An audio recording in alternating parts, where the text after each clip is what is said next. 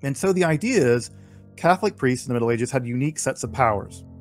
Well, if you could throw a demon out of someone with the right evocations and invocations and incantations, and couldn't you also bind those demons? And if you could bind them, you could also control them. And what could you control them to do? Well, what do demons know? They know all kinds of weird secrets.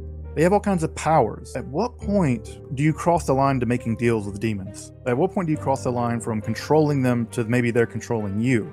And this is what Augustine always famously says, that anytime anyone thinks they're controlling a demon, the demon's just playing them, and eventually they're going to kill their soul or what have you. Priests, basically, ostensibly, were learning to bind and control demons. Now, clearly, you don't go to seminary and get that lesson. And you definitely don't go to seminary and teach that lesson. And we know of at least a couple of people who skirted that line and they got burned. Cecco d'Ascoli is a famous example in the 14th century. We were watching that the Pythagoreans believed that that reality was number. Everything around you is actually just numbers. And one of their members actually discovered irrational numbers. And this so devastated the Pythagoreans that they assassinated him. It was a cult.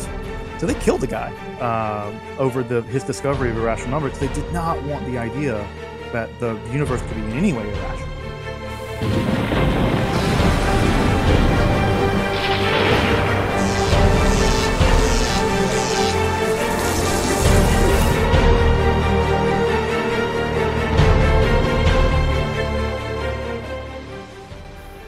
We are MythVision. Welcome back to MythVision Podcast.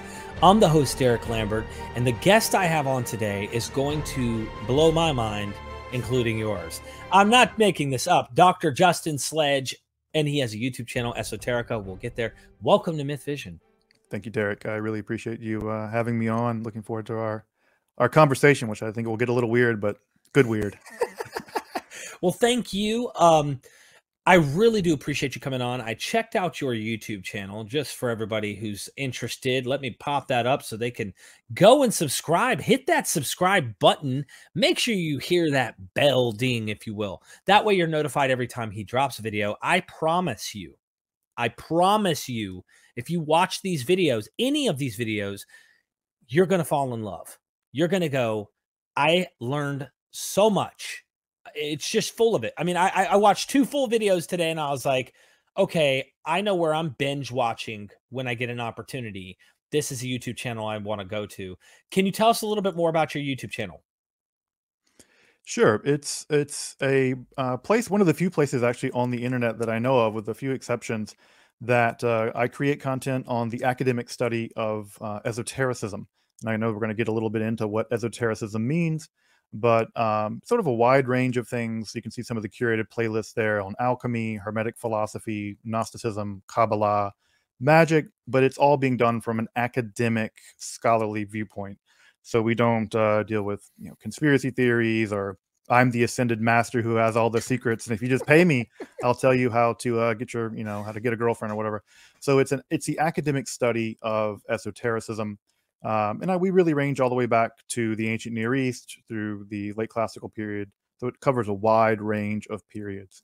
So yeah, it's one of the few channels on the internet that covers the academic study of Western esotericism.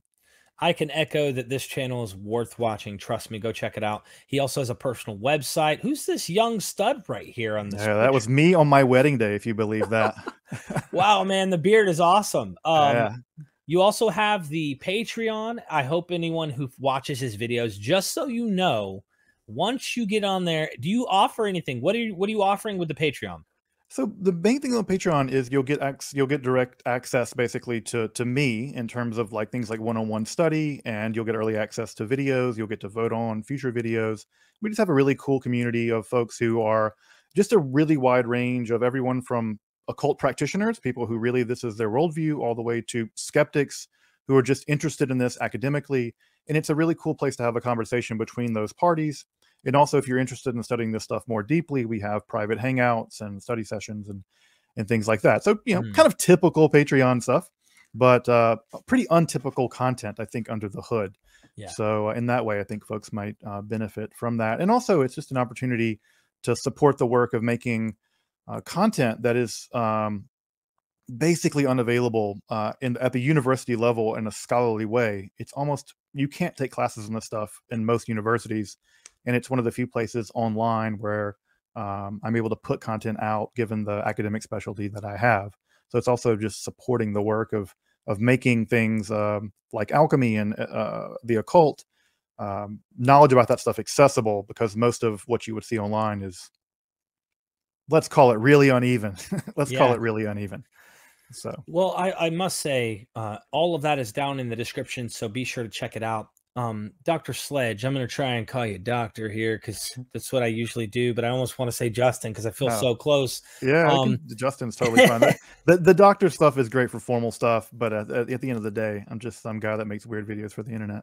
Well, these weird videos are what drew me to start my channel. And so I just want to mention that when I got into this, before I started MythVision, I found an attraction to esoteric thinking, or at least alternative interpretive models, astrology, understanding how that might connect with, you name it. Are these stories really astrological rather than literal historical?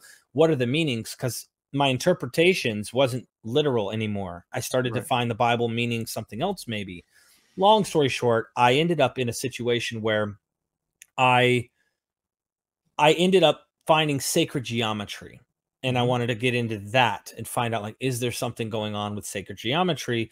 There's a lot of mathematics and things that play a role. I think that ties into some of the things we might discuss today, but that's what got me drawn. And there's a channel called Sacred Geometry Decoded.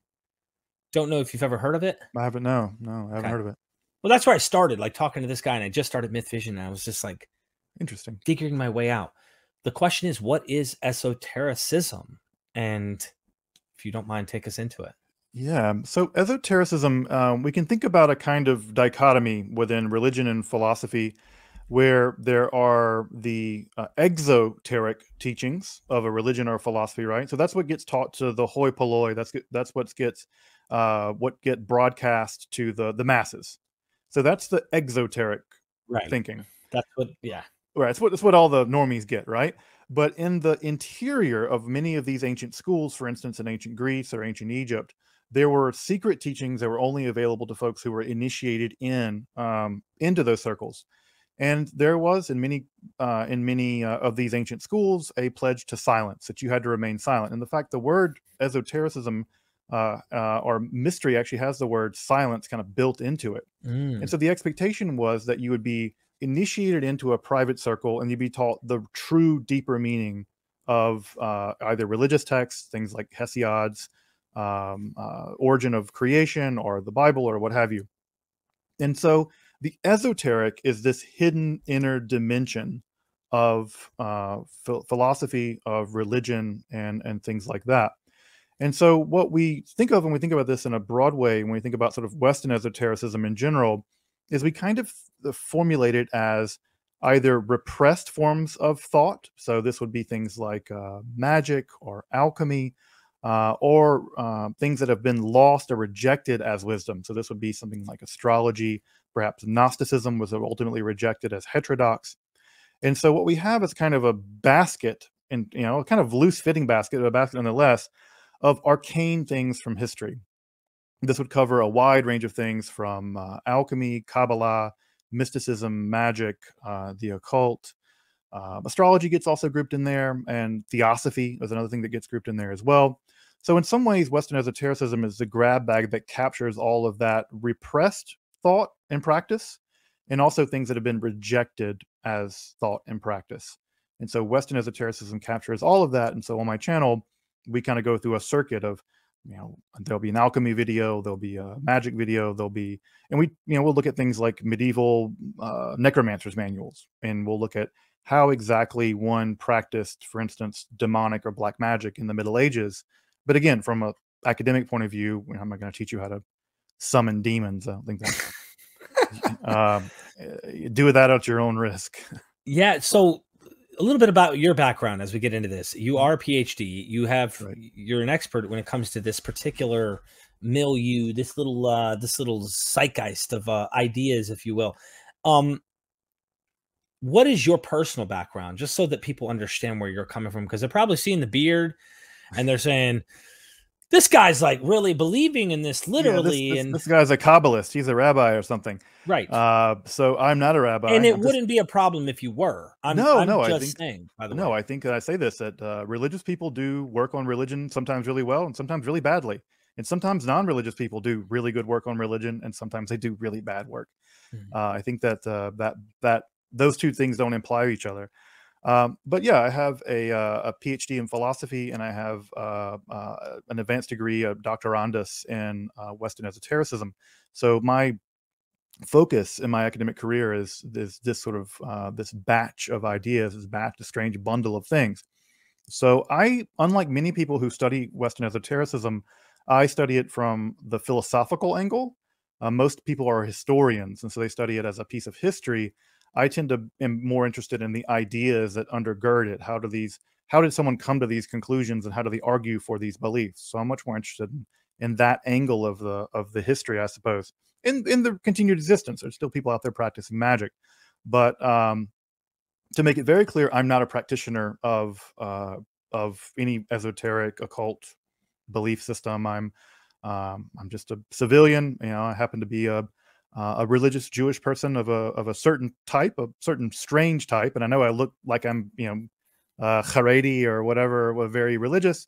And I would consider myself religious, but I would not consider myself religious in an orthodox sense of it. I actually belong to the Reconstructionist movement in Judaism, and I'm for folks out there who know something about Reconstructionism, I'm philosophically very aligned with Rabbi Mordecai Kaplan of blessed memory. So that's my go-to Rebbe is Mordecai Kaplan, and so he had a very peculiar form of Judaism. He was excommunicated, I think. So Yeah. you're not having fun until you get kicked out. So. Yeah, you're not. I've been Yeah. excommunicated. We finally, you know, we're getting somewhere. Yeah, you know, if you get kicked out, you're having fun. So you're doing something. You're pissing someone off. You're doing something right. Well, thank you for giving us that background. You didn't have to, but I really appreciate that. As far as esotericism goes, talking about these various tools that are being used by humans, how far back can you talk about its origins, as far as we know, recorded wise, that this comes up? Where does it start, and how far back does this begin that we know of? Yeah, so it's a great question, and it seems very likely that it probably goes back before there was civilization. It's very likely that there was always a case where the local shaman would have certain kinds of things he would tell the population, but of course the shamans themselves had secret information, for instance, how to travel to the spirit realm or what have you. So I suspect that insider outsider esotericism, exotericism divide has probably existed as long as there's been technologies that people wanted to keep secret or at least keep close to their chest, so to speak. But the main place that we see it really beginning to emerge as a kind of institutional way of passing knowledge along is actually in ancient Greece, where we have these mystery religions in which you have to be initiated in, and then you're told the mysteries and you're sworn to secrecy, although people didn't often keep the secrecy. Alcibiades famously leaked some of the Elunician mysteries and was much hated for that. We also know, for instance, that other philosophical schools like Plato's school, there seems to be pretty good evidence that Plato taught one thing in public and then taught something else in private. So yeah, we have these secret teachings of Plato that he alludes to and he hints at, and we're fairly confident they really existed. What they were is there's a lot of debate about them. And so what we have is are these, again, this sort of what you tell the crowd and what's going on the inside. And that seems to be something that develops primarily in the ancient Greek environment, but I'm sure it existed in other cultures as well. Anywhere there's a priestly caste who has a unique connection to the gods, and you don't have it because you're just a unclean normal person. Clearly that's an insider outsider thing. And you can even see this. I think one of the more interesting examples that's emerged recently is, for instance, in the Dead Sea Scrolls. It's very clear that some of the Dead Sea Scrolls are not only meant for the elite, but they're actually written in a cryptic script. They're actually encoded, so that literally, even if you read Hebrew, you could not read them by looking at them because they're literally encoded. And there's a small collection of encrypted, in fact, there's 3 different codes that we've discovered in the Dead Sea Scrolls, where clearly they're not only trying to prevent outsiders from understanding their text, but they're encoding them so that even insiders can only have limited access to them. So I think that this is a pattern. The Church of Latter-day Saints has this very strong insider outsider dimension where you have to be brought into the temple and things like that. Um, so I think it goes back really far, maybe back even before history, but certainly it becomes institutionalized in the ancient Greek setting. And we see that kind of thing perpetuating itself all the way through the late classical period. And it survives till now. I mean, one can think of an organization, for instance, like the Freemasons, in which one has to be invited in, and then one undergoes various kinds of initiation processes in order to be revealed the various secrets of things of Freemasonry or other kinds of occult societies that have existed and still do exist. It's really interesting. Your point is well put. You know, we see that with the inner holy of holies, where only the priest can go and touch and see and stuff like that. Yeah, there seems to be this, at least a proto version of what developed really well over time. Do you think that Christianity, in the earliest sense, comes out of something like this? There are people who try to argue, for example, that it may come from mystery cults. I think that early institutional Christianity certainly wanted to be able to create an insider-outsider division. And I think baptism was the initiation. That's how you transitioned into this inner circle. And so I think that, yeah, I think that they, in many ways, they structured their religion a bit like a mystery religion, such that you would get access to the sort of inner teachings, inner salvation through the initiation of baptism, which is again a really interesting move on the part of early Christianity, where this this ritual, the mikvah ritual, right, the immersion ritual, which was common in the ancient Jewish world, was transformed to become the centerpiece of the initiatory aspect of Christianity. And then it was only after that that you could, enjoy the Eucharistic host and become part of the institution of Christianity. So certainly, it had an insider outsider division, to be sure. And of course, other forms of Christianity took that to even greater extents. We can think of, for instance, the Gnostics, for whom it seems very clear that they did not teach their teachings to the outside world at all, and reserved them exclusively for the elect that they felt were capable of receiving them. In fact, many Gnostics actually believed, the Valentinians, for instance, believed that human beings were just inherently divided, and some people just couldn't receive the mysteries, and some people could. And so, in that way, it was hyper elitist, I think, in a way that even proto-Orthodox Christianity wasn't. Yeah, you talk about a lot of this stuff in your videos that I want everybody to go and check out. Someone brought this to my attention. I don't know, while we're in the Christian bubble for a second. Someone mentioned that, and there are scholars with various views. So, I might have an opinion this week, and next week something else is convincing me of something else. That's just the kind of data we're dealing with New Testament studies. But that Mark might reflect a Marcionite or even a Gnostic idea. I mean, he thanks God that he hasn't revealed these things to anyone. He's glad God's hiding them from others. He speaks in parables. He doesn't want them to know the secrets or to even know what he's saying. Right. They're asking for signs. He's not giving them signs. He's keeping it completely exclusive to his inner group. And even the inner group doesn't get it. Yeah, and this is what makes Mark famous, I think, in many ways. Of course, it's the earliest in the synoptics, and it also portrays Jesus as a kind of reluctant Messiah who's not quite really. He certainly doesn't want it to be known, right, that he's the Messiah, and maybe even a reluctant Messiah at that. But yeah, I mean, I think that Mark clearly has the idea that the teachings of Jesus were reserved for a very tiny group of people, and that the parables, right, that Jesus would teach in parables, would teach something else to his inner circle. That's clearly an exoteric dimension. And of course, the whole gospel in Mark is a secret thing, and there's constantly the secrecy and the hiding, as you mentioned. And of course, in the centuries that followed, certain kinds of Christians took that to heart, and they were like, "Yeah, it is secret, and y'all don't have access to it. Sorry." So yeah, I think that, and I think I've talked about this before, is that the aftermath of early Christianity, the early Jesus movement, they're not quite sure what any of this means, and so we get this sort of explosion of Christianities, of which this sort of secret doctrine of Mark is one, and I think it did get legs, and I think it did very well in the form of various kinds of Gnosticism. I don't know that I would inherently link it to Marcionism. Right. Yeah, Marcionism has a very particular axe to grind about the Old Testament or the Hebrew Bible. and he really likes Paul to the chagrin of everything else.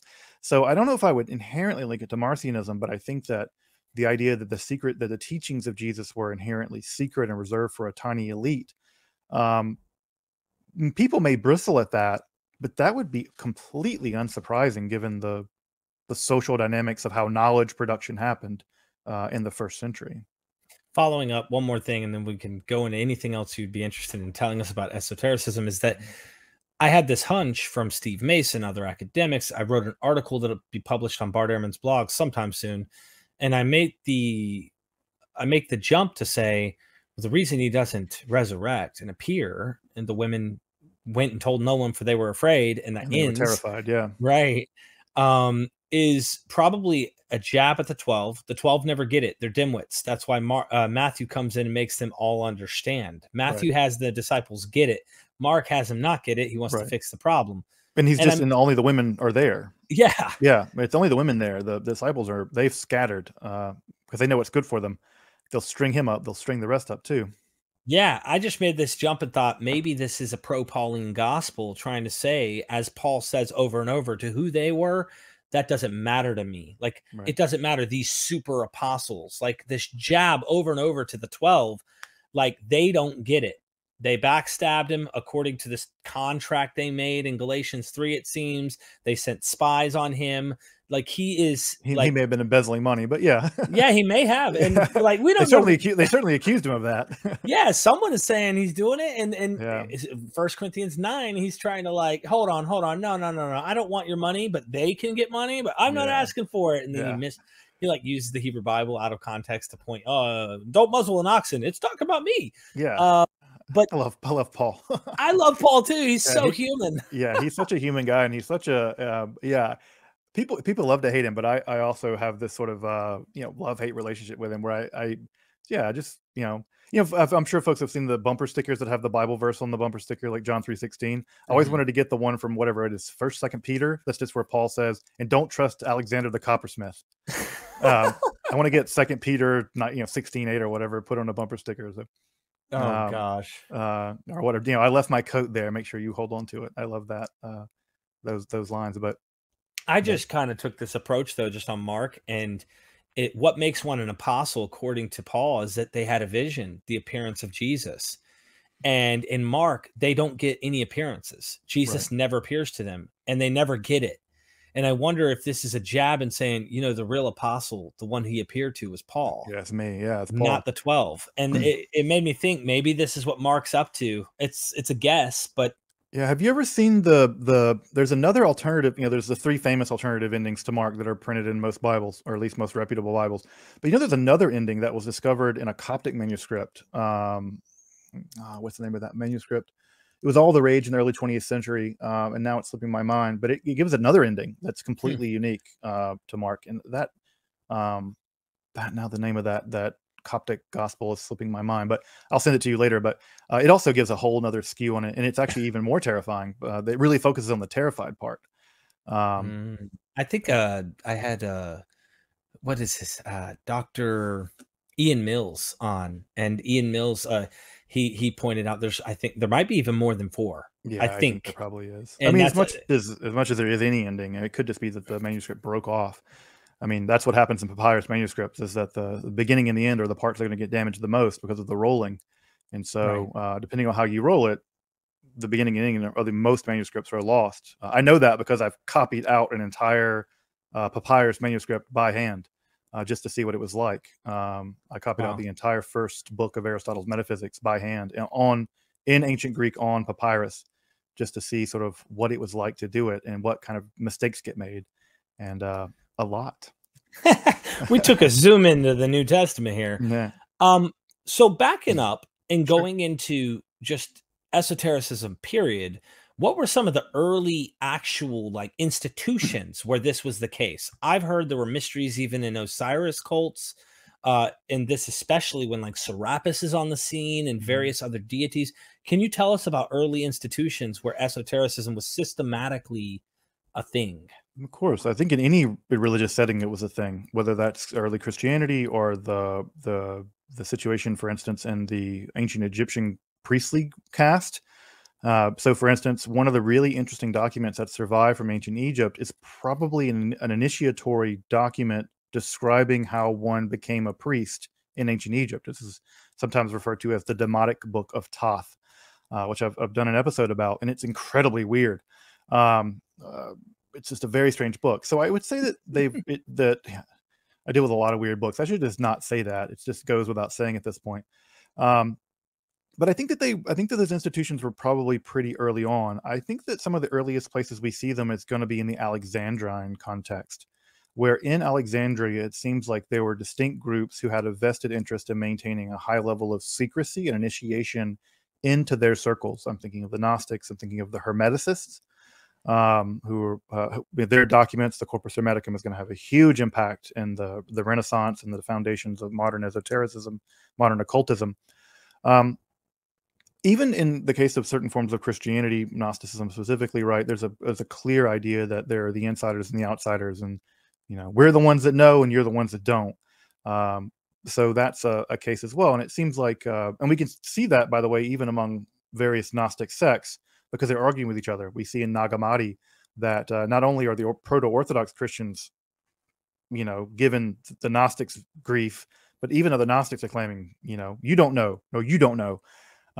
Which I really love the idea of inter-Gnostic beef. And also, even with a school like the school of Plotinus that was founded in the 3rd century there in Rome, Plotinus also makes it very clear that he's not being completely transparent about his exact system. And so there's always this moment where we can't quite know what some of these philosophers are thinking because they're not quite telling us the truth. And there's an entire history, by the way, of what we call esoteric writing, where philosophers, scientists, occultists, religious people will write a document ostensibly putting forward their beliefs, and then between the lines, they're communicating to us, they're not telling us the truth. And the most famous example of that is Maimonides, the Guide to the Perplexed, perhaps the most important work in Jewish philosophy ever written.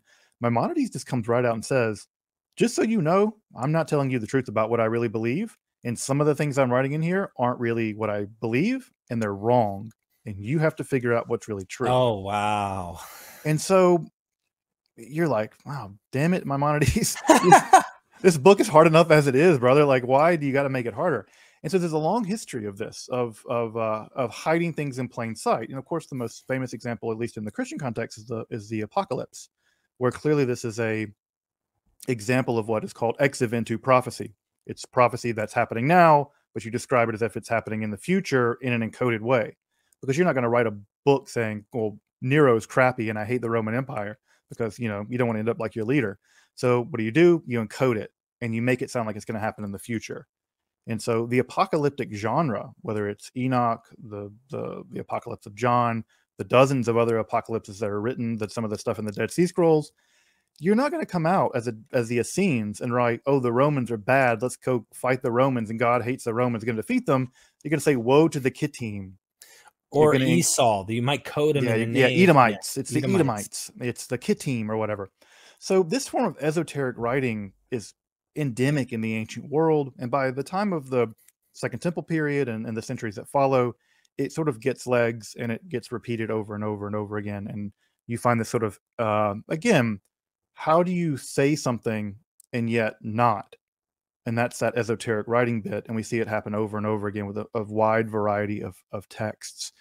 And not just that, once Christianity becomes an institutional religion in the 4th century, Christianity has the ability not just to declare you a heretic, it has the ability to declare you as a criminal because you're a heretic. And therefore, a lot of practices that would have otherwise not been tolerated is not the right word, but Christians just didn't have the political power to kill people for doing what they didn't like. Well, in the 4th century, they begin to get that kind of power. And what ends up happening are technologies that would make the Christians nervous go underground. This would, for instance, be magic. And so we see magic kind of go underground, but it never goes away. And in fact, one of the many dirty secrets, or not so dirty secrets, of the medieval world is that the vast majority of practitioners of black magic in the Middle Ages were priests. And when you think about that for a minute, it makes total sense. Who knows how to do the liturgy? Who knows how to read Latin? Who knows how to do the rituals associated with things like exorcisms? The only people with that skill set are going to be priests, the literate population. So who's writing all these medieval necromancers manuals? It's some people in the church. And so this Ooh. is where, again, we have this weird interplay where the church is actively suppressing things, and at the same time, they're only surviving because they can sort of live in the coattails of the church. So this is what this weird interplay of how what's acceptable and what's forbidden are always working together in some very strange ways throughout time. And we see this really in a very powerful way, for instance, in the Christian Middle Ages. If we're contrasting esoteric and exoteric, Right. what is the difference? And can you tell me some practices of esotericism that we now know, or that we find out? You talk about one of the guys who kind of told the secrets and everybody hated him for it. What were those practices? What did they include versus an exoteric practice? Can you kind of paint a black and white image so we could see a contrast? Great. I think so. I think an instructive example would be something like exorcism. Exorcism, as weird as it is exoteric, which is to say it's officially sanctioned by the church. It's a thing that any person, even in low orders, can do. In fact, many priests in low orders in the Middle Ages would actually make their living as exorcists. It was kind of the, I don't know, the proletarian job of priests, driving out demons. So that is an exoteric practice, which is to say it was sanctioned by the church. There were rituals for doing it. The Roman ritual is still done. In fact, there are more exorcists in dioceses now than there ever has been. The amount of exorcisms in the world among Jews, Christians, and Muslims is going up at a very strong pace, oddly enough. There are more demons out there. In fact, there's been an outbreak recently of exorcisms in the Jewish world, which is a really fascinating thing that you can get into if you want. So that's an exoteric element, even though it has to do with demons, right? It's something that you're casting demons out of people. The power of Christ compels you. We've all seen the movie with the pea soup. So what's the esoteric dimension? Well, if it's the case that you are a priest and you have been brought into the priesthood, into the Catholic priesthood, you at some level have, at least by extension, the same kind of power that Peter had. And what does famously Peter have the power of? Whatever is in heaven, he can bind in heaven. Whatever is on earth, he can bind on the earth. And so the idea is Catholic priests in the Middle Ages had unique sets of powers. Well, if you could throw a demon out of someone with the right evocations and invocations and incantations and, well, couldn't you also bind those demons? And if you could bind them, you could also control them. And what could you control them to do? Well, what do demons know? They know all kinds of weird secrets. They have all kinds of powers. They have all kinds of weird stations in the universe where there might be a demon specifically associated with the planet Mars, and that was a demon of hatred and murder, and you might be able to wield that demonic power because you as a priest have the ability to control these beings. Because you have access to this holy power, you can control them the same way you might control a wild animal, and then you could unleash holy hell, literally, on other people. Or you can make people fall in love with you or find buried treasure. There's a wide panoply of things that one could do with these demons. That's an esoteric practice. Because the idea is, at what point, right, do you cross the line to making deals with demons? At what point do you cross the line from controlling them to maybe they're controlling you? And this is what Augustine always famously says, that anytime anyone thinks they're controlling a demon, the demon's just playing them. And eventually they're going to, kill their soul or what have you. Whatever demons do to people. And so that's clearly an esoteric practice. And we would call that practice of binding demons. It's encoded in a book that many books that we have called The Key of Solomon. There's 150 different manuscripts of this medieval book of black magic where priests basically ostensibly were learning to bind and control demons. Now, clearly you don't go to seminary and get that lesson. And you definitely don't go to seminary and teach that lesson. And we know of at least a couple of people who skirted that line and they got burned. Cecco d'Ascoli is a famous example in the 14th century.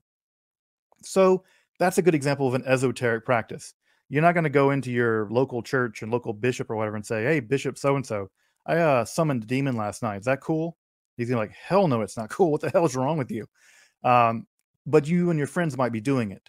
And it might be the kind of thing that many of you are doing. And we have good reason to believe that many of them were doing it, because we have hundreds of manuscripts of people doing this stuff in the Middle Ages. So that's a good example of an esoteric practice. So we have demon control. There's exoteric demon control and there's esoteric demon control. And we have plenty of evidence for both. Wow. So there's kind of a fine line sometimes between both. Yeah. It is a very weird thing. I also have heard, I don't know much about this, but I'm jumping into the future a bit to the Kabbalah. Yeah. And I've heard some conspiracies about this. And there are people who think that there's this teaching in the Kabbalah that's trying, you're going to get where I'm going with this. And maybe you could do a little defense for me here, that there's a secret teaching that Jews want to take over the world and kill everyone who doesn't come and convert to their belief system, something like that. I've been told by people that's anti-Semitism probably cloaked to try and paint this image that is a misunderstanding ultimately of what's going on in Kabbalah. Can you help me out here? I'm sure you've read and you understand where I'm coming from with this. I don't know anything about the Kabbalah, so yeah. So the Kabbalah is a collection of a form of esoteric Judaism that emerged primarily in the 13th century, mostly in Spain and southern France. There's nothing in the Kabbalah that has the idea that Jews are going to secretly try to take over the world or anything like that. Now, what we do find in the Kabbalah is a pretty antagonistic attitude toward non-Jews. Now, I read a lot of those texts and I don't like them. They make me feel really gross because I don't like the idea of my non-Jewish brothers and sisters being described in really unfair ways. But, and this is where I'll offer a slight defense of it, there are also Jews living in the 13th century in Europe who aren't exactly having the best time of their life living under Christian rule. And so often when an oppressed people want to get back at their oppressor, they just can't go revolt. I mean, what would happen if a bunch of Jews in Spain revolted against the Christians? They get slaughtered. So what do? They sublimate that rage into literature. And that rage, in many ways, gets sublimated into some elements of the Kabbalah, not all of the Kabbalah, but in some elements of the Kabbalah, and that becomes a deep distrust and a disdain for the non-Jewish world. Now, to be clear, the Kabbalah also really dislikes Jews who aren't religious, who aren't scrupulously religious the way they think they should be. Right. So trust me, they paint with a broad brush of people they don't like. And I think it's also really important for folks to understand about, for instance, the Talmud or other Jewish documents, is that what you get in the Talmud and what you get in the Zohar aren't systematic treatises about what Jews should and shouldn't believe. They're records of conversations. And as I'm sure you know, if you got a bunch of your friends together at the dinner table or at the bar or whatever, and you begin to have conversations, you're going to have that one friend who has a lot of fringe beliefs. And if you pick out just the card of the conversation with the friend with the fringe beliefs and paint him as if he's the authority over all your friends, that clearly misrepresents your entire friend group. And so what can happen is that people can go into the Talmud or go into the Zohar, which is the main text of Kabbalah, and they can pick out the most fringe beliefs. And then most of these people are doing this are anti-Semites. Then they can take those fringe beliefs and say, well, this is Kabbalah. This is the Talmud. And it's in the same way that you could take the Hebrew Bible. There's all kinds of terrifying things in there. Blessed are those that smash the head of children against rocks. If you just take verses like that out of the Hebrew Bible, or the idea of karet, you just slaughter everyone in the book of Joshua, which of course never happened. It was a weird fantasy on the part of the writer that they wish it would have happened, perhaps. But if you paint with a broad brush like that, you get a misrepresentation of what Kabbalah is, and you get a misrepresentation of what the Talmud is. So it's important, folks, to realize that Jewish texts tend to be records of conversations, not systematic treaties. Right. So one way of contrasting this would be something like, and these are actually contemporary documents, the Zohar is being written as the center point of Kabbalah in the 13th century, and Thomas Aquinas is writing the Summa Theologica just across the border there in Paris. Thomas is writing a systematic treatise. The Kabbalah is a system of conversations. And so in the system of conversations, you're going to get a wide range of beliefs. So no, there's nothing in there that's, it's sort of, I've heard this too, and it's sort of, what's the right way of putting it? It's a variation on a theme of the protocols of the elders of Zion, really. It's just it's just people who believe that conspiratorial idea about Jews, just broadcasting that back into the past. And the truth of the matter is that the Zohar has just only recently been completely translated to English, so I can't imagine they've read the whole thing. I've heard some Jews actually still use like something of the Kabbalah in their like speeches today about non-Jews and things like that. From what I heard, there are clips. So obviously not all Jews think alike, but there is no conspiracy technically to take over the world. But at the same time, there is this belief that one day, our God is going to have us win. Sure. Yeah. So this and idea, there are really gross parts in the Talmud where it says that when the Messiah comes, all the non-Jews will be enslaved to the Jews. That's one guy's opinion. It's really Right. important to note that's one guy's opinion, and there are people in the Talmud say, no, that's not what's going to happen. And how the hell you know what's going to happen? Right. So yeah, there are definitely a wide range. There's some gross stuff in the Talmud. I won't deny it. Yeah. But I think again, it's important to realize that the Talmud is a collection of conversations that stretched over a period of 500 years, and in any conversation stretching over 500 years, you're going to get some pretty fringe people. So there's this fine line between. I've got a friend of mine who talks about a lot of the Jewish stuff that goes on, and he's been in trouble before actually for posting about stuff in Jewish thoughts. And the problem is they're viewing him as an anti-Semite, but he's also pointing out these bad problems and going like, why is this, rabbi over here actually preaching this right now? Some of these ideas. And he's trying to like kind of do a harm reduction, like kind of like I deal with fundamentalist Christians where they teach certain ideas that don't look good. How do you feel about that? How do you feel about people who are trying to like go after and show like the flaws in Jewish teachings or Christian teachings, you name it? But the problem is this is an ethno group, whereas you're dealing with just kind of a religious group over here. The sensitivity is a lot different, especially in light of what's happened in the 20th century. Sure. And so I think that I would say two things. One is, if you put your sermons out there and you say messed up stuff, sorry, not sorry if someone calls you out on it. Like, that's not cancel culture. That's just, you got to take responsibility for what you say. Right. And so if a rabbi is out there saying racist, messed up stuff about non-Jews, well, I don't have any pity for them if they get called out on it. So that's one part of it. The other part of it is, yeah, there is a history of bad actors in the Jewish community being made to represent the entire community and not giving ammo to anti-Semitism. So yeah, it is a fine line, and it is a difficult line to walk. And I think that what people have to come to understand is that the Taliban doesn't represent Islam, Haredi Judaism doesn't represent all of Judaism, and the Ku Klux Klan doesn't represent all of Christianity. Right. And if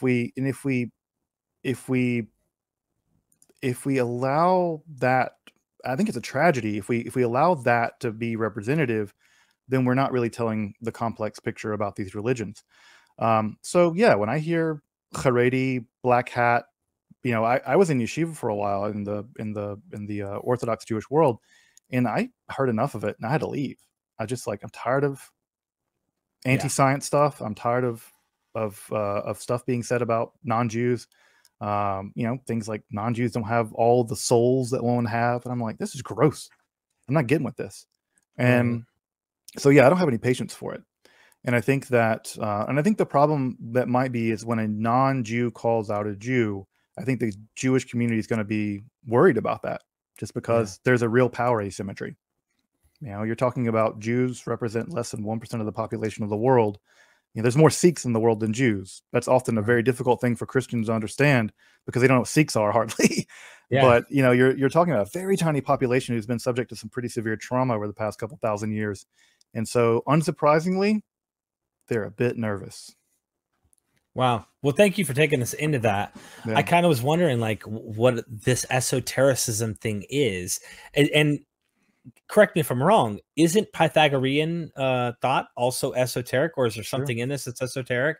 Not only is it esoteric, but it's so esoteric that when folks may know this who are watching, that the Pythagoreans believe that that reality was number, that numbers were fundamentally what everything around you is actually just numbers. And one of their members actually discovered irrational numbers, and this so devastated the Pythagoreans that they assassinated him. It was a cult. It was a cult, and in the sort of the classic like cult, cult sense. So they killed the guy over his discovery of irrational numbers, because they did not want the idea that the universe could be in any way irrational. They wanted a perfectly harmonized universe. So, you know, you just murder a guy when he, so, and also it's worth pointing out that it seems very likely that the secret teachings of Plato were probably Pythagorean in nature. I can get into why we believe that, but we're fairly confident that Plato incorporated Pythagorean teachings, and that was the secret core of his belief system. So absolutely, yeah, Pythagorean. They had a lodge in southern Italy that the local people there were so terrified of them that they burned it down. They had a secret club there in southern Italy, and eventually they just got burned out because the locals there were just so freaked out by them. Wow. And so, yeah, so in many ways, yeah, Pythagoreanism has a lot of like, it's not just a philosophy, there's also a religious practice where they believed in reincarnation. They didn't eat beans, apparently. They didn't eat, they kept a vegetarian diet. We don't know a ton about them because a lot of it's been hidden because it was esoteric. But yeah, they were off the chain. I mean, murdering people for leaking the nasty truth about irrational numbers. I've heard too the counting of the 513 fish in the Jesus story when they cast the net and they count and somebody counted them or else they wouldn't know the number is kind of somehow showing an awareness of Pythagorean story or something to that. Do you know anything about this? I haven't heard that story. No, I mean, anytime I see numbers in the Bible, I'm always convinced that there's some kind of what we call gematria underneath the hood of it, right? Gematria is just the fact that you can take Hebrew and Greek, then the individual letters of Hebrew and Greek stand for numbers. They had no separate counting system. And typically numbers are almost always doing some kind of double duty symbolically. Now, the problem, of course, they get badly corrupt as manuscripts go from one to the other. The most famous example is the number of the beast, where the early manuscripts have 616, but the later manuscripts have 666. And it's pretty clear that probably is a code for Nero. Right. And so that's an example where, again, you're hiding things in plain sight, that if you know it's Nero, then you know that 616 or 666 is Nero. But if you don't know, it's really mysterious, and then you make Left Behind books about it or whatever. Yeah. Yeah, that specific situation I was talking about where he says cast the net on the other side of the boat and they catch all these fish. They count them as 513. 513 is actually a triangular number. And so if you take like 1 plus 2 plus 3 plus 4 plus 5 all the way to 19, you're at 513. Interesting. So yeah, and then it even gets even weirder. 513, if you shift the numbers around and you like do 315 plus 351, it's 666. And you could do that two different ways. It's just a strange thing, but yeah, that whole thing of 1 plus 2 is 3, then 3 plus 4 is this. If you do it all, if you add 1 plus 2 plus 3 plus 4, you get 10. That symbol, that triangular symbol, was a sacred symbol in Pythagoreanism called the tetrachus. So it could be. The people that wrote these books were smart in their own way, and they had a literary flair, and it's certainly the case that no one's going to pick a number out of a hat at that time, right? And no one's counting those fish. So the number is a literary invention that almost certainly is important. I'd be curious to see in the history of the papyrological record if that number if it's stable. Right. What do the sources actually say? Yeah. Yeah, if it's stable, because a lot of these numbers often become highly unstable. Especially in the Hebrew Bible, you get a lot of instability in numbers, and ditto in the New Testament. The 616, 666 thing is a pretty classic example where the manuscript record clearly adopted a later number, as opposed to most early manuscripts don't have 666. Yeah, really interesting stuff. I just figured I'd throw it out there. So Plato, how does this impact Christianity as far as you could tell? This is my last question. And I want to do this again, of course. This has been a blast. Sure. There's so much to discuss. So we're just trying to crack the surface here. I asked because I came out of Christianity, so it's obviously a very interesting area for me. As far as Plato and this esoteric rooted idea, how much impact did the philosophy of that have on, let's say, Paul? Paul, it's hard to say. I mean, he's a bit of an enigma in terms of his educational background. He makes a lot of claims about his educational background, but one doubts them. I do, at least, that he really sat at the feet of Gamaliel or whatever. It's so difficult to tease out. And I've been asked this question before about to what degree do we think Paul is educated in both Jewish classical education that a rabbi would have gotten at that time, but also Greek education. because it's clear that he wants to put forward that he has some education, right? The famous debate in Acts where he debates the Stoic and Epicurean philosophers and says, no, the unknown God is in fact the God. So it's clear that the text of Acts wants you to believe that Paul has this education. But when I read through the letters that we think are Paul, right, the 7 letters that we think really were written by, and there's debate still about if all those 7 are really written by him, I don't see a highly trained philosophical mind. I see someone, and the tools he would have had access to would have been Stoicism, Platonism, specifically a system of thought we now call Middle Platonism. People like Numenius and things like this. And when I read Numenius, or when I read people from the Middle Platonic period, that Philo, something quasi like Philo, they were both contemporary-ish. I don't see that in Paul. And what I see in Paul is a very confused man.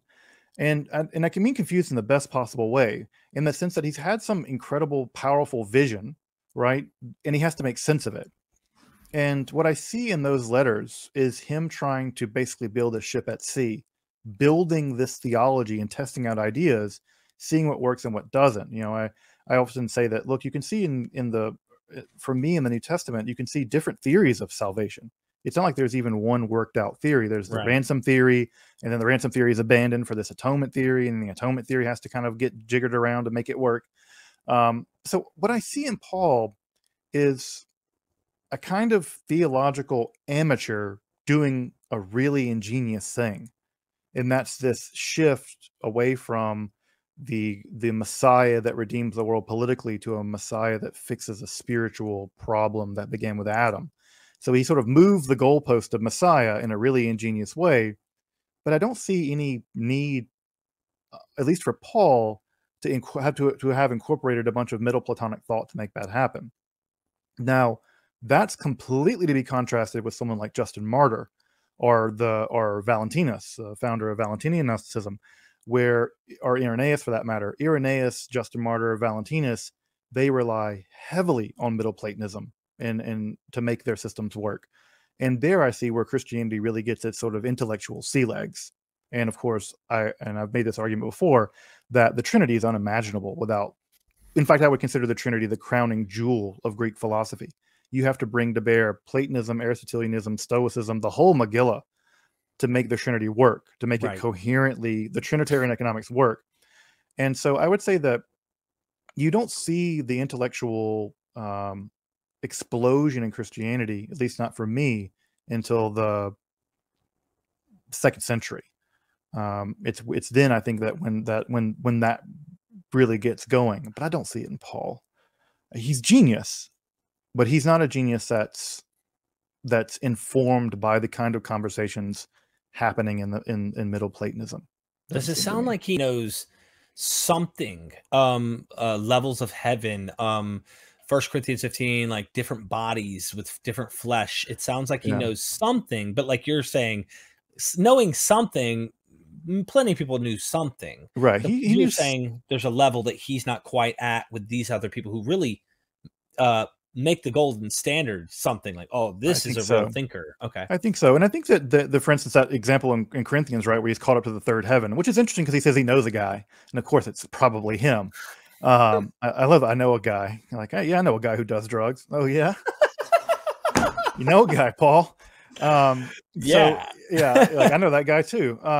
And so, that moment in Corinthians where he says he was caught up to the 3rd heaven, you may know this, and folks in the audience may know it as well, that's probably a reference to a form of Jewish esotericism called Merkava mysticism that existed at that time, for which we have texts. We have actually a substantial amount of literature that survived, in which we have depictions and descriptions of the rabbis. And there's a famous story in the Talmud that recounts this as well, where the rabbis are actually descending into the palaces of God and then describing these palaces until they enter into the private throne room of God, and they're given a glimpse of the body of God. And they describe God, the body parts of God, but not only the body parts of God, but the dimensions of God's body, the literal measurements between God's eyebrows, or the length of God's beard. And this literature is called the Shior Koma literature. It survives. Wow. We still have it. God's beard's 14,000 feet long or so, as you'd imagine. Yeah, yeah. That makes sense. You know, that makes total sense. I'm working on mine. I'm still like, but this Merkava literature, we know was being practiced. We have references to it in the Talmud. We have literature that survived that was written by the people who did this form of mysticism. Of course, it was never public, right? It was always a secret thing that these rabbis did. But that weird oblique reference to Paul actually tells me that he may have been part of those circles of folks doing this kind of mystical enterprise. And unsurprisingly, if he's having visions of descending into the throne room of God, or into the Merkava, the Hechalot of the divine, it's not surprising he's going to have other kinds of visions as well.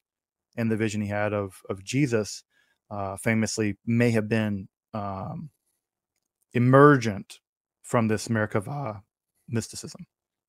Yeah, things that are unlawful to say, he talks about. And it makes me wonder, with his Torah ideas, that it's like maybe he's envisioning something that also fits his program with Gentiles quite well, with that money. It's hard to know, because people go, oh, he's a con man. And then others go, no, he's just a lunatic nutcase religious guy. And it's like, no, he might be both, or he might have a little both tendencies. I don't think either. Actually, I don't see him as a con man or as a unstable person, because I think that unstable people would not be able to do what he did, which is probably the greatest marketing campaign of an idea ever. And he held together communities. I mean, I've seen mentally unstable people. They're not holding themselves together, much less entire communities of people, all the way through Asia Minor. So I'm thinking like a Jim Jonesy type of, like a, could be. I mean, Jim Jones was highly unstable toward the end, especially when you got into all the meth. But that's what I knew a guy who once did meth. He did meth and founded a community in Guyana. It went sideways. I don't see Paul as unstable. I see him as a kind of genius who's coming to grips with something that it broke his mind, and he's trying to put it back together, and he's trying to put it back together in a way that he thinks is going to make sense for everybody. Because I think that the vision he had is a vision of radical spiritual inclusion. And on the one hand, people, I just don't buy the con man thing. And also, I just think that James and the community back in Jerusalem had every reason to doubt this dude. He didn't know Jesus. He has this vision and vanishes for some amount of time. And then he kind of shows up and tells everyone how to run the show. And I can imagine the people that knew Jesus being like, the hell do you know? Who are you? You're some guy. Yeah. So, I mean, I don't know. I've never gotten the con man argument. And again, there's some people that want to say, oh, he twists the Hebrew Bible to get what he wants. I'm like, have you read the Mishnah? Like, have you read the Talmud? Yeah. Who didn't do that? I actually was reading I can't remember the name of one of the rabbis, but I'm reading a book, Jews and the Roman Rivals.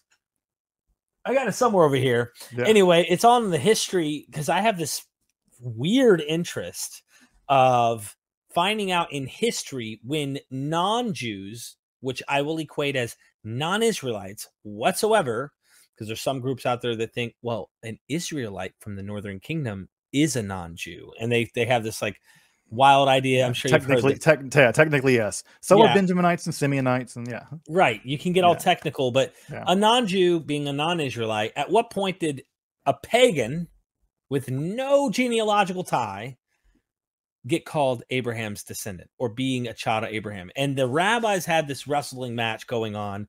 One of them said, when they brought this to him as a convert, they said, no, you can't say the prayer in Deuteronomy 25, where it's the God of our fathers. You could say the God of your fathers, but not ours. Then another rabbi goes, have you not read the scripture? And then he says, God, or Abraham's name means standing, or Abram means standing father, or something like this. And then he says, but his name will be called Abraham, for he will be the father of many goyim. And what is a goyim? Well, this non-Israelite. And so a different time where the word goyim is now obviously applied to people who are not Israelites exclusively, it seems. For the most part, that is where you would designate the category for goyim. I thank you, God, that I was not born a woman, and I thank you that I was not born a goy. So this idea, that there's this insider outsider idea, rather than it just being generically used as a nationalistic nations. It just means nation, yeah. Right. And that term takes on its own meaning. Like or Lagoyim, right? Or Lagoyim means the light to the nations. Yeah, yeah. Yeah, So, but that there's people who want to take that strict, like that general term and apply it throughout all history and don't realize, like, no, words change their meaning. Yeah, again, if I told you 100 years ago, let's go be gay in the forest, that'd be a real different thing than it means now. I once knew a guy, though. I'm just kidding. Yeah, no, that guy too. But yeah, like again, the part of the rabbinical genius is how they manipulate these texts to get them to say what they want them to say. That's kind of what religions do. I don't care if you're a Buddhist or a Muslim or whatever. The tafsir tradition isn't trying to tell you what the Quran really says. It's trying to tell you what I, as a tafsir writer, need the Quran to say. So yeah, the rabbis bend and twist and hafakba, right? Spin it, round and round. In it, anything can be found. Two rabbis, three opinions. Yeah, these classic things, right? Ben Haihe or whatever says this in the Pirkei Avos. So yeah, I mean, like, but again, they go back to Paul. People say this about Paul. Oh, Paul manipulated the scriptures out of context to blah blah blah. I'm like, yeah, that's rabbinical Judaism, bro. Like that's what they did. That's how they salvaged a religion in the aftermath of the destruction of the temple, was by altering the religion, by understanding the Hebrew Bible in a way that didn't need the temple anymore, at least for a little while. Yeah. You don't need sacrifices. God didn't want sacrifices. Look at this passage, you know? Right. And it's like prayers and good works. So yeah, I don't people, and again, I see some of my fellow Jewish people, they lambast Paul and they say, oh, Paul's blah, blah, blah, blah. I'm like, no, he's just kind of doing what everyone did. And to single him out as uniquely malevolent, it's just not. It's anachronistic. I think he does have a strange idea about Jesus. It seems very radically different than what you typically hear. But I wish we had writings from the Jerusalem to find out how their views were. Was he just a regular rabbi? You know, was Jesus viewed as this? Was he viewed as a Messiah figure, kind of like what we see with Akiva, or we see what is it? Who's the rabbi in the